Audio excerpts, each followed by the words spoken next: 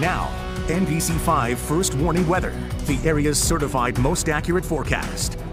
Well, we have something to say that we haven't said much of this summer, and that's that snow is on the way. This summer? What did I say? I said summer? Yes. I meant, see, it's because it felt like summer not too long ago. Over the weekend, it felt like summer. What was in your coffee earlier? No kidding. Yeah, I mean, there's some excitement for sure. I mean, the roads are going to be a mess this evening, but it's a real quick mover. So I don't think there's a whole lot left tomorrow morning. If you have someone to shovel the driveway especially, right? Yep. Lucky I do. Let's take a look here at what's going on in terms of the weather headlines, because yes, there's snow tonight, but we're really seeing a pretty good signal for a windy weekend. I don't think it's at a damaging level, but you'll notice it, not just tomorrow, but Saturday, Sunday, Monday, just each afternoon. 20, 30, in some cases 35-mile-per-hour wind. And we've kind of gone through a lot of this winter without the wind. So just wanted to highlight that as we move along. I think the brightest day is President's Day Monday, so it's a long wait. But at least one of the days for the holiday weekend will have a decent amount of sun. So a lot of winter weather advisories out there. We don't even have a weather alert in Burlington.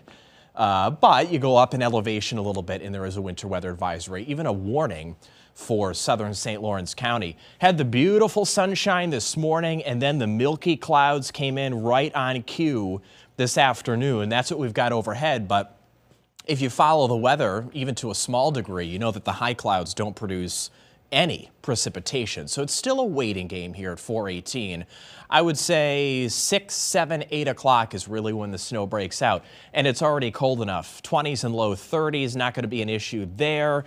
A lot of this radar action on the leading edge is just drying up. There may be a flurry in St. Lawrence County or say Saranac Lake, Tupper Lake near the old Big Tupper ski area. But I don't think we have much of a problem on the roads till after sunset by a little bit, even a flurry possible in southern Vermont. But it's still going to be a little while. You can see the patch of snow there right over Lake Ontario. By the way, record low amount of ice on the Great Lakes. It's almost ice-free totally, all the Great Lakes. Just a little update there. We'll continue to follow that. Here's the snow coming in. 9 o'clock tonight, best chance for 1 inch per hour snow. So the roads are a mess this evening. Probably going to be some accidents. The highways will be a tough go, a slow go. And then after midnight, see how the snow really falls apart? There'll be snow showers around, and there's still some snow around at 8 o'clock in the morning, but kind of hugging the mountains once we get to that point. And it should snow all day tomorrow in the mountains. But I think everywhere else, the road conditions improve throughout the day tomorrow. Clouds, maybe some sunshine, but generally it's a pretty cloudy Friday.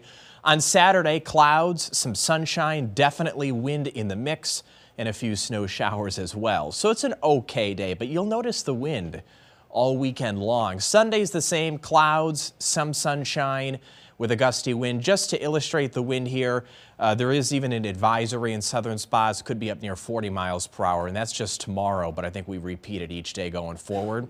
Snowfall generally 2 to 4 inches in the Champlain Valley, 4 to 8 inches in the Malone area. We're going over to central Vermont. Should pop an 8 there around Mansfield and Jay, but only 2 to 4 there for Montpelier and in southern Vermont. Then you go up into the mountains, 4 to 8 inches in Willington, which should make a lot of folks happy there. All kinds of winter enthusiasts focused on this snow. So as we go along, still some snow showers on Saturday. Temps upper 20s, low 30s. Monday is the brightest of the holiday weekend. Beautiful on Tuesday of next week. Then we're right up near 40 degrees for Wednesday, and for Thursday of next week could be a little bit of a wintry mix in there late week.